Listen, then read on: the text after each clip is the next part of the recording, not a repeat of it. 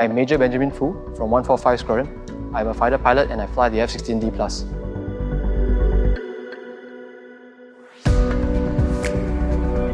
There's nothing quite like being a fighter pilot in the RSAF. It is a career that's challenging, exciting and rewarding all at the same time.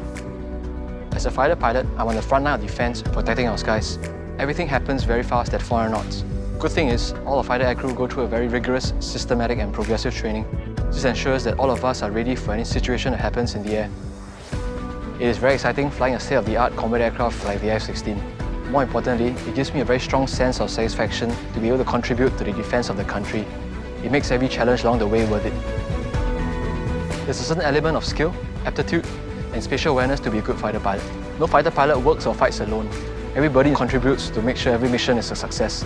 We share our tactics and techniques to make sure everybody in the squadron becomes a better and stronger fighter aircrew. More importantly, a fighter pilot is one who is resilient, perseverant, and has a strong willingness to learn.